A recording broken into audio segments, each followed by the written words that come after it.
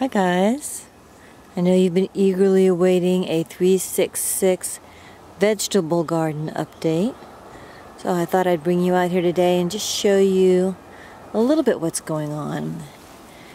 It might be hard to distinguish because it's so overgrown. This weather we've been having is really crazy.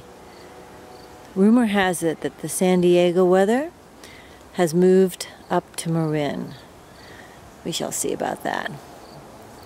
But maybe, as you'll see here, tomato plants are what, maybe 2 feet over my head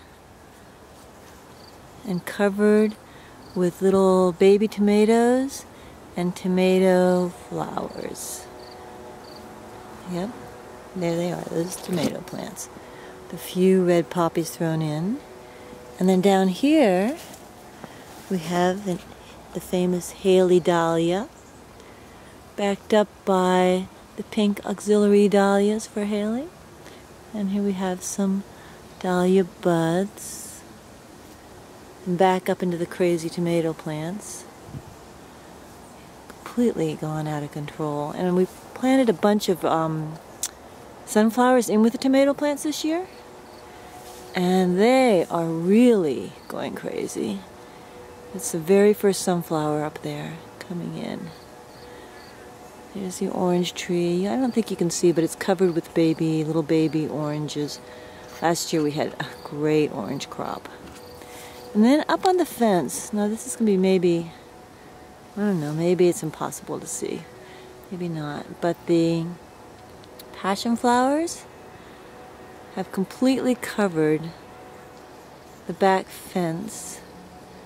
And when it gets a little later in the day, maybe, all the flowers open. I think they're just beginning to open now, you'll see.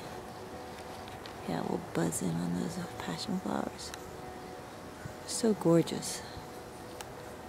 And that entire fence up to the gate is covered with those passion flowers and the vine. You can't see the fence at all.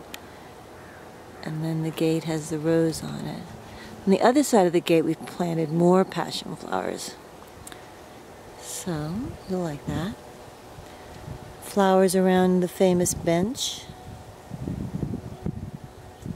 The honeysuckle's been great this year. And twirling around. Oh yes, we've got one. We've picked several artichokes and eaten them. Just one new baby coming up. He's got some dahlias on both sides and some poppies. See? Pretty little red dahlia there. Yep.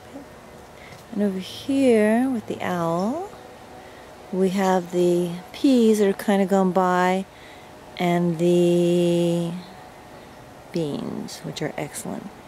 And then you got some zucchini. And then you have the other tomato, more sunflowers. And the other tomato plants, which are really only about up to my chest. I think I A, planted them later, and B, they don't get as much sunshine. But we'll see how they do. So that is the vegetable garden, out of control.